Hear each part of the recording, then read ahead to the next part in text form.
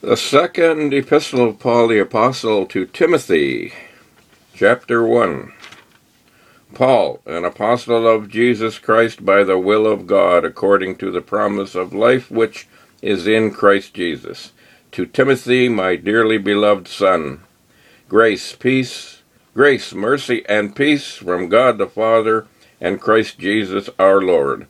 I thank God, whom I serve from my forefathers with pure conscience, that without ceasing I have remembrance of thee in my prayers night and day, greatly desiring to see thee, being mindful of thy tears, that I may be filled with joy, when I call to remembrance the unfeigned faith that is in thee, which dwelt first in thy grandmother Lois, and thy mother Eunice.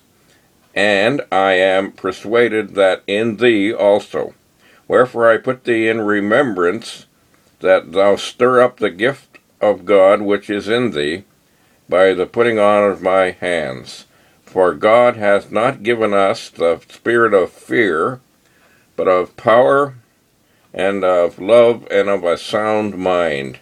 Be not thou therefore ashamed of the testimony of our Lord, nor of me his prisoner, but be thou partaker of the afflictions of the gospel, according to the power of God, who hath saved us and called us with an holy calling, not according to our works, but according to his own purpose and grace, which was given us in Christ Jesus before the world began, but is now made manifest by the appearance of our Savior Jesus Christ, who hath abolished death, and hath brought life and immortality to light through the gospel, whereunto I am appointed a preacher, an apostle, and a teacher of the Gentiles, for the which cause I also suffer these things.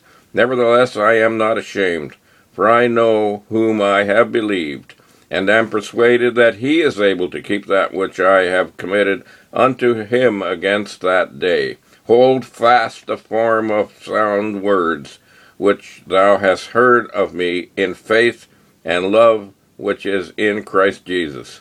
The good thing which was committed unto thee keep by the Holy Ghost which dwelleth in us. This thou knowest, that all they which are in Asia be turned away from me, of whom are Phygellus and Hermogenes. Yes, anyway, you pronounce it properly if you can. Verse 16, the Lord give mercy unto the house of Onesimus, for he oft refreshed me, and was not ashamed of my chain. But when he was in Rome, he sought me out very diligently, and found me. The Lord grant unto him that he may find mercy of the Lord in that day, and in how many things he ministered unto me at Ephesus, thou knowest very well.